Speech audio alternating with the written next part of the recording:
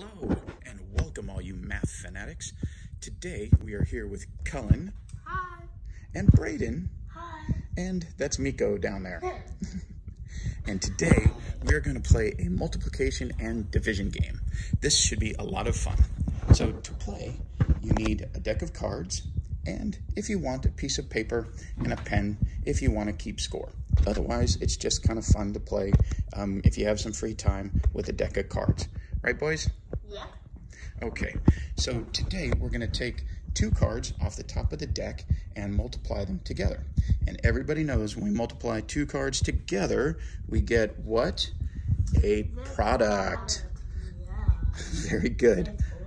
Okay, so we put two cards up at the top of the table, and those are our product. So that is 6 times 5.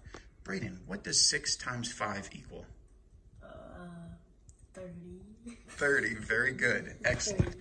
Okay, so 30 is our product, and that's also going to be the dividend. Okay, so now we deal 3 cards out to each of our players. Oops, 1, 2, 3, and 1, 2, 3. Okay, so put those cards in front of you guys a little bit. Okay, so now we take our product of 6 times 5, which in this case is also our dividend. And those 3 cards that we've dealt out to everybody, those are our divisors, okay? And we want to see which of these 3 cards, the divisors, go into the dividend right here. And for every match that you make, you get a point. So, Colin, do you have any cards that go into 30, that are divisible into 30? Yes, I have 2. This 2 is 15. Very good. And this 3 is 10.